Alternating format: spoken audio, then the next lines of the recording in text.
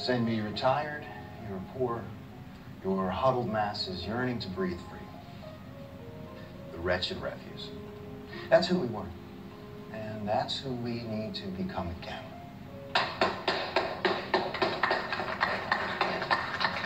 Well, open immigration was a nice idea, but now our beacon attracts not only those who wish to work the land, but as President Trump says, those who wish to rape it as well. Selection. Selection, that's the only way to go. We can't save everyone. So choose.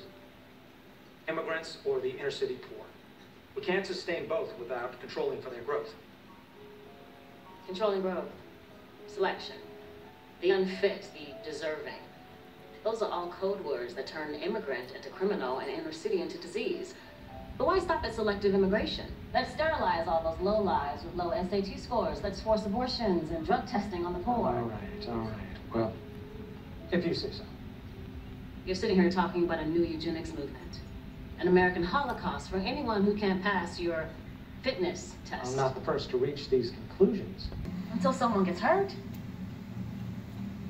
People like you, with power, talking in rooms like this with hors d'oeuvres. It's how the world gets carved in little pieces.